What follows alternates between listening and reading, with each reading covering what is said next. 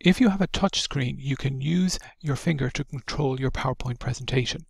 You can just simply click using your finger on the screen, and during the presentation you can use these buttons down at the bottom corner to do various things. You can move forward within the presentation, you can move back, you can click on this button to use a highlighter, a pen or a laser pointer. The laser pointer, just drag with your finger around the screen to highlight something.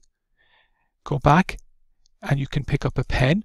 So with the pen you can circle things, you can do basic drawings, or you could even write some text. You can also use the zoom feature.